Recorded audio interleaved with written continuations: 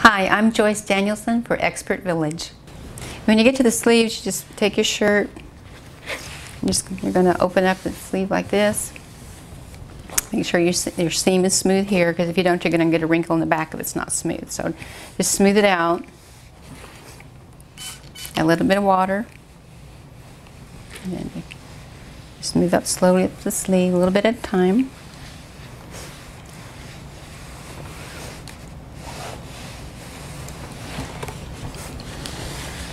Now most people don't like ironing, but I think it's cool. Makes you look nice and neat and professional. Even if you have a t-shirt on, you don't have to be sloppy. I guess that's the mom in me coming out.